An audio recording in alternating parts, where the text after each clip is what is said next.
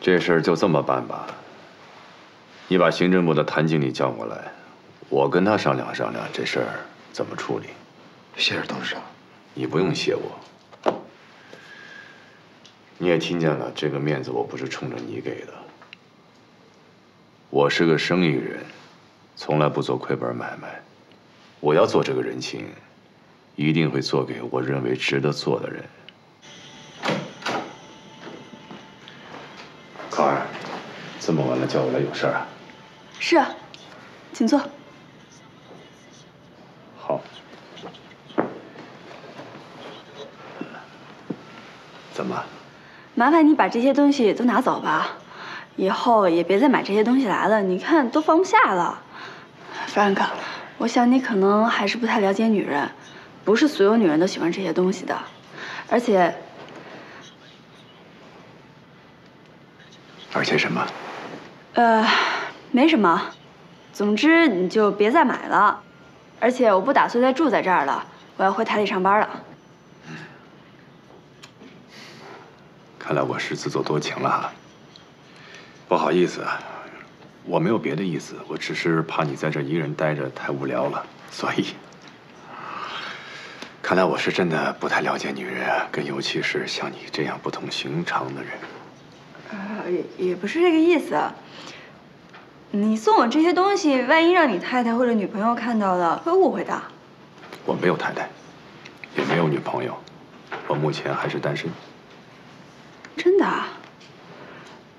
我还以为你孩子都打酱油了呢。可能是因为我太忙了吧，根本就没有时间谈恋爱。说句实话，是因为我没有遇上合适的。我就不相信你身边没女人。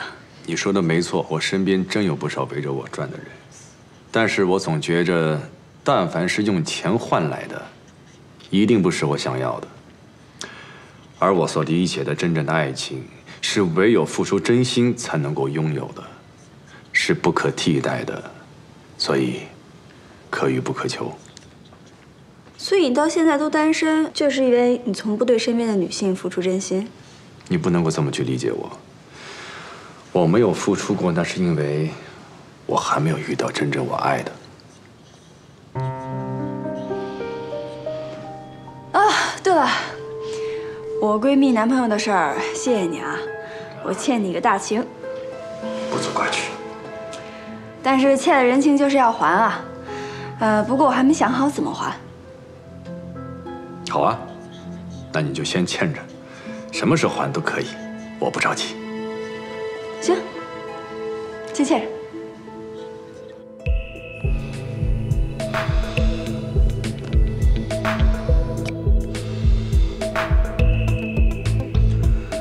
喂，万真真果然翻脸了。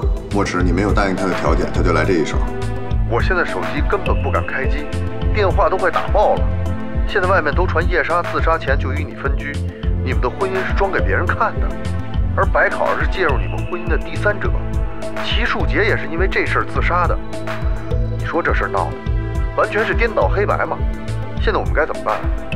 总不能由着万真真这么造谣吧？其经纪人的电话一直处于无人接听的状态。耿墨池的婚内出轨也令其粉丝十分失望和愤怒。蹊跷的是，耿墨池的婚外情同样导致这段婚姻破裂。男性女主播的丈夫死于早泄自杀身亡。喂，什么事啊？两个家庭就此破碎，实在令人唏嘘。齐先生，对于事件的后续发展，我们将会持续关注。感谢大家收听。他睡了。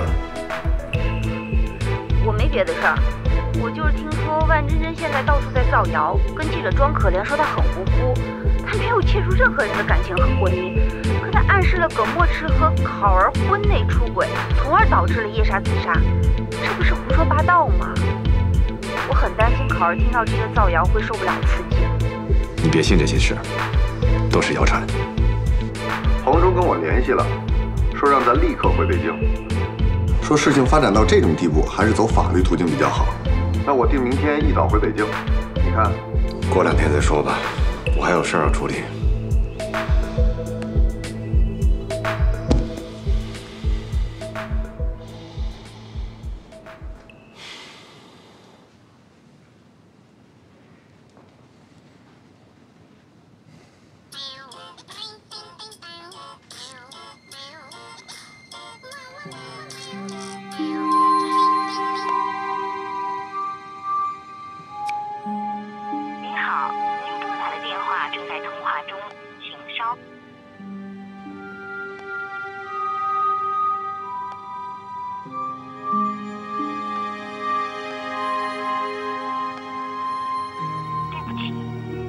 拨打的用户暂时无法接通，请稍后再拨。Sorry。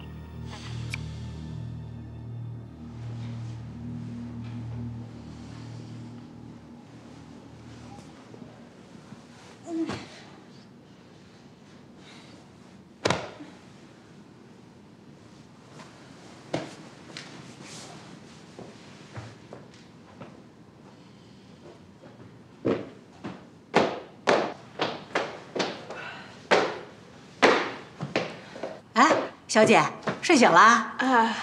厨房里有刚烘焙好的点心，你想吃点吗？我给你拿点去。不了，我吃不下。啊，好，那你先忙啊。好。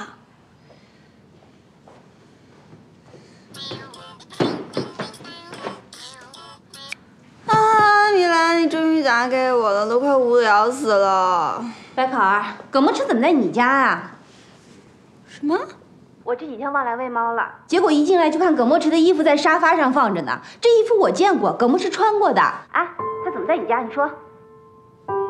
不会吧？你现在不住家？我住一个朋友家。什么朋友？确切的说，是一个红颜知己的家。我还在纳闷，今天门口一个记者都没有呢。哎，我今天早上接到电话啊，说葛墨池正式退出乐坛了。他退出乐坛了，你知道吗？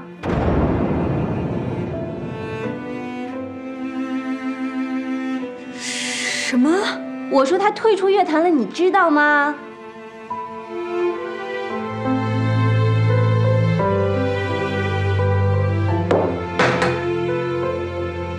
来爸爸，我要走了，以后不能来喂你了，你该怎么办啊？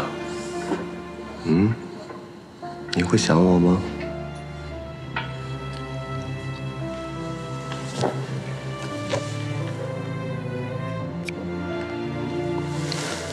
喂，我已经到地库了，你直接下来吧。我知道了。墨池，你真的想好了吗？这几天我想得很明白了，我很讨厌现在的自己，我累了，真的想休息了。你不是因为累，你是因为白考儿。那又能怎么样呢？即使我不能爱他，也应该保护他。这一切都是我酿成的，理应由我负责。行了，我马上下来了。